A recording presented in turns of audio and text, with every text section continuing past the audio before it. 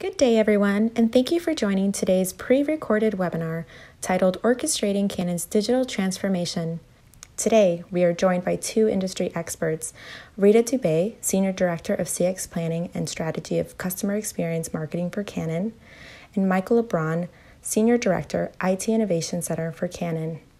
Today's session, which was filmed at this year's Merkle Summit in Tucson, Arizona, will explore how Canon, an 82-year-old company that has traditionally focused on product manufacturing and innovation, is transforming to a consumer-centric organization in order to meet the ever-changing needs of modern customers and cultural shifts that have drastically changed the market landscape. During the presentation, Rita and Mike will discuss the necessary elements required to drive this transformation, the data, tools, people, and process, and the importance of true partnership and collaboration internally to ensure success throughout this journey. So today we're talking about really the orchestrating of Canon's digital transformation, really an 82-year journey for Canon. But I want to give you just a little bit of history because it's Canon and we have to do the corporate thing, right? So just to give you a little history. But when you think of Canon, what do you think first? Well, probably the first thing that comes to mind is the camera company, right? But the second one is usually the copier company. But to be honest with you, like most of our product line is a lot more than that. It's more than camera and printer products. We have cinema products, professional products, office, industry, even home products. So you can see like binoculars, presenters. We have a wide range of products that really span our product line. And that's really the true breadth of all the products that we currently carry. But also, as you know, Canon is a global company starting in Japan, but we have expanded in Europe, expanded in Australia, and of course in the US. But we do have a deep history, not only in worldwide, but also in America. We started in the 1930s, and we established ourselves in the US, our first branch in 1955. And then just moving throughout the history of the years up till now, we've had tremendous growth. And we have been expanding a lot of different offices and properties in the US. But what I really want to share with you is also, Canon's known for its innovation. We always joke around in the office is a lot of times we have a lot of best kept secrets at Canon. But one of them is the fact that we have been in the top 5 for 33 consecutive years for patent holders. Number 1 among Japanese companies, number 3 overall in the US. And Canon invested 8% of our net sales into R&D. But that basically speaks to the fact that we have a lot of research in a variety of areas, not just product, but now also expanding into services as well as software. But what I really want to show you, just give you a little snippet as to the long history of Canon that we've had. If we can run the video, please.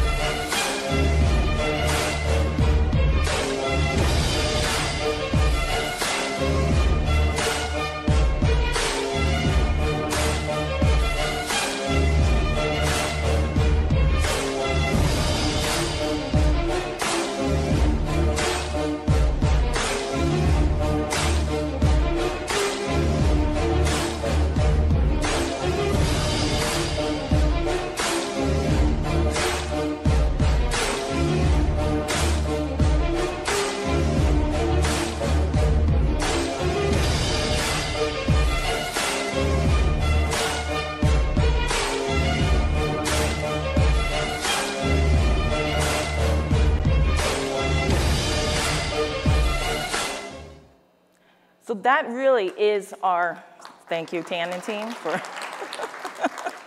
that really is our 82 journey, but it really has set up the stage of leading us up to now. So that was then in terms of very product-centric, the way we're doing business, and we're shifting more to really a customer-centric point of view. And that really is the then versus now aspect. For Canon, we understood and recognized, and I give this credit to the leadership at Canon, that we needed to shift our business because we are such a legacy company. We know that a lot of the business as usual is easy to do and to stay in our comfort zone, but we need to step out of that. So we want to shift our business mindset, systems, and also our organization, and for us to empower visionaries everywhere with imaging technology. And what DTP, Digital Transformation Project for Canon, or program, really was about transforming not just a piece of Canon, but all of Canon into a data-driven organization. But it took us a while to get to that point. So we have a couple things where it took a whole year of 2017 for us to get there. So how did we get there? There were really 3 phases leading up to the Digital Transformation Project kickoff specifically. So first was really developing the vision. We had to really see, we talked about, Craig talked about that North Star, right? So that's the key word from this summit. That North Star, where did we see Canon needing to be from the business side? So we first had to develop the vision. Then we had to really create the plan. What does that look like? What do the project teams look like? What do we need to focus on? Because as we know, if we wanted to do everything, that's not possible. So we had to pick and choose and prioritize. And then finally, in the third phase, we really had to flesh out that plan, really figure out and work with IT and work with other business units to identify those key areas that we need to focus on. But the foundation of those capabilities were 4 specific areas. The first was the web user experience, the UX. And you'll hear a little bit about that a little later on. The second part was the organization structure. It's an 82-year company. And at Canon USA, it's also a long-standing company in the US. So the way we've been structured the organization, we had to rethink how we were going to work operationally. And what that also meant was the HR component, right? So we had to upskill. Do we have the right talent, the right the skill set, and upskill them? Are they ready for this with the way we do business? Because we are very, we've been doing the same thing as business as usual. We had to change that. And most importantly is actually IT, the systems and the data sets that we had. So what that led to was a start of a lot of different working groups. So the first one was the technical platforms.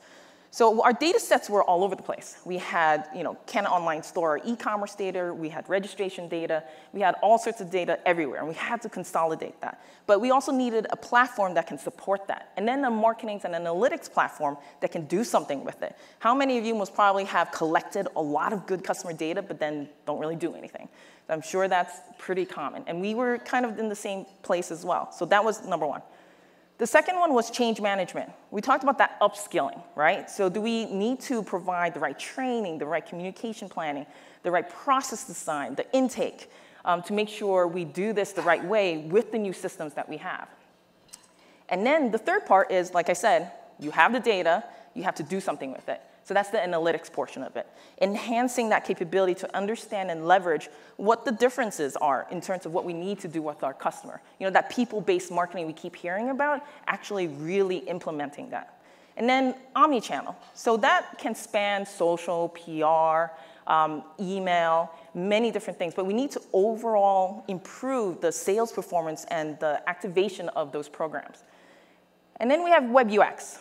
So as you can tell, we did a lot, and this was just within 1 year of actual implementation of this. Web UX is enhancing our inbound digital experience with Canon. And finally, which is something that is a differentiation for us, is a photo community, a two-way engagement platform for us and our photographers, what we call advanced amateurs as well as professional photographers. But with this plan that we had, we needed to build a foundation. And that foundation of business is defining first, knowing what you want, and that doesn't mean just the executives. It also means working with your staff and looking at, from all levels, what do they need, what do they struggle with, and identifying those problems and then working it through. Because like we said, we heard a little bit, not everyone on the executive level necessarily knows what's going on and happening, right on the ground. So we need to seek out those answers. But the foundation of it all is IT, right? So IT is the one that empowers the tech and tools and the timeline to help us meet those business needs. But that's the internal partnership that we talked about. So the other really important partnership is finding potentially external partners, right? And that, a big plug for Merkle, is Merkle. So for us, let's be honest, if we were to do our BAU, business as usual, for Canon, sometimes when we do that, it's easy to do project-based, but it's hard to get things going, right? And then Merkle, with their data insights and their data expertise, with the right talent and the right teams that they have working with us, it put us in that right direction to really schedule out what we need to do, but also help us prioritize, because as business always wants, we want the world. We want to do everything, and we want to do it yesterday. But they helped us kind of define those strategic roadmaps, those milestones, and that North Star, and to give us a realistic plan of how we need to proceed. And again, that's finding the right partner internally as well as externally.